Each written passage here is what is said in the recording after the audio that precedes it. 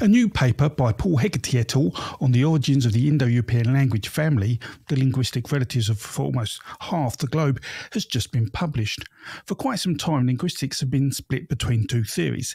The steppe hypothesis, which says these languages rode out of the Pontic-Caspian steppe on horseback about 6,500 years ago, and the farming hypothesis suggesting an even earlier start, around 9,500 years ago, alongside agriculture in the Fertile Crescent.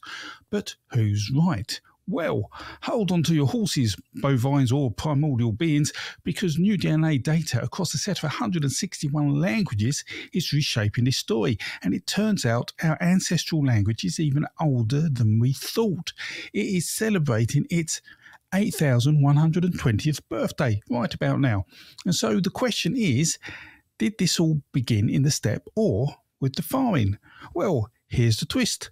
It's a hybrid of both.